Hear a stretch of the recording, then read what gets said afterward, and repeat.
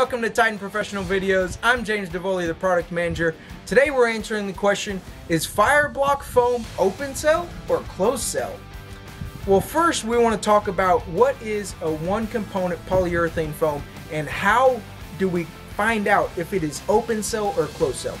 One-component polyurethane foam is that foam that you find in a can that is quite literally made to apply to a gun applicator and or to a straw and then be applied in small areas. Much different than two-component. Now this one component that we're talking about today is Fireblock, which is made to stop the draft air from fueling the fire.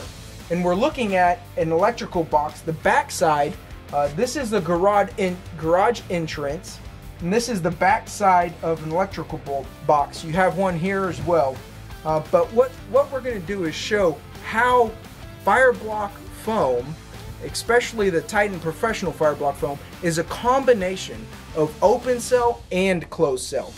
So in order to see that, you kind of have to see what does the foam look like underneath the skin. So when we're talking about open cell and closed cell is going to be this outermost layer, the actual skin of the foam, the rough, rigid part.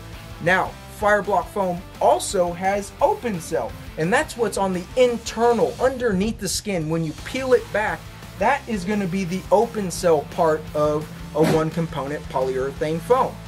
So, to answer your question, is Fireblock foam open cell or closed cell? The answer is yes, it's both.